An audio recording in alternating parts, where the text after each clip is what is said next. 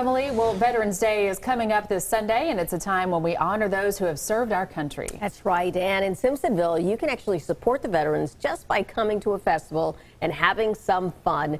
7 News' Christine Scarpelli live in Simpsonville to tell us a lot more about it. Hi, Christine. Good morning. Hello. First off, no rain allowed on Saturday. That is the plea It should be dry. from everyone we're standing out here with.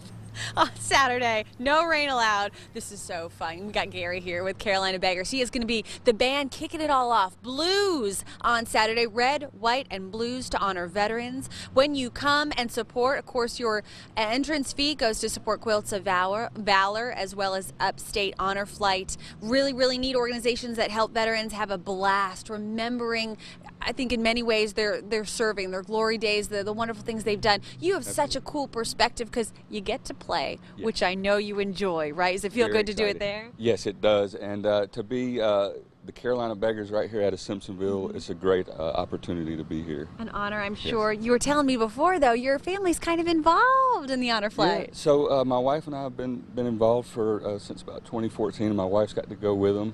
And on the flight and get to enjoy that perspective as well. So. Does she remember or describe the reactions when they get? Absolutely. She still talks about it to this day. Oh, yes. So what a wonderful experience for them. Really, just about $800 to sponsor a veteran to go up to D.C. They're able to see those memorials, of course, Korean War and World War II are the veterans that are going up, and really just learning how much they love that. But there's about 100 on the list that want to go up and want to do that. So if you cannot make it out on Saturday, head to WSPA.com. We'll put all the links there to help donate. Back to you. All right. Thanks so much, Christine. Well, HBO and George R.R. Martin